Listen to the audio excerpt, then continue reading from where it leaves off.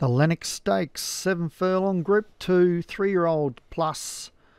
Hear the Roar up the top for Django. Then we've got Hit the Lid, Maranello, King's Ghost, Santa Ana, Anching, Acidus, Molly at Steps, Anching, Abatia, Bay of Cats for Hilltop Stables, a 9-4 favourite, and Chombre for Hans Jones.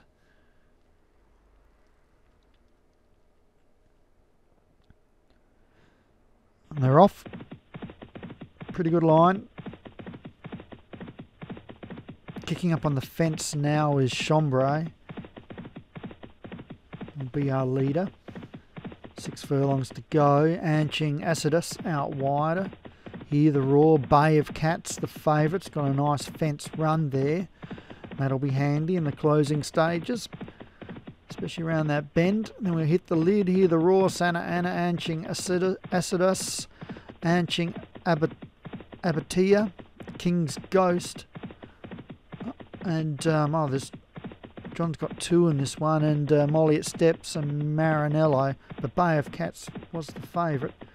So they come on down to the 3 furlong, and there's runs aplenty here, and Chombre still leads, but Anching Abatia moves up onto its outside, and also there is King's Ghost, Hit the Lid, Anching Acidus, as they're inside the 2. And it's Anching Abatia in front of Chombre, Anching Acidus out wider. Favourites struggling to get into this race here, but it's still Anching Abatia in front at the half. Now they're diving late.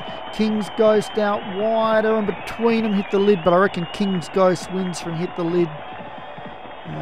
No idea for third. They'll cross the track.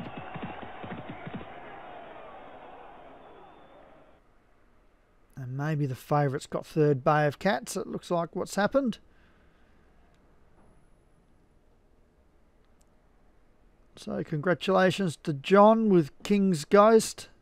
A nice handy winner there. Hit the Lid, Pontypool Racing was second. Bay of Cats was third for Hilltop Stables.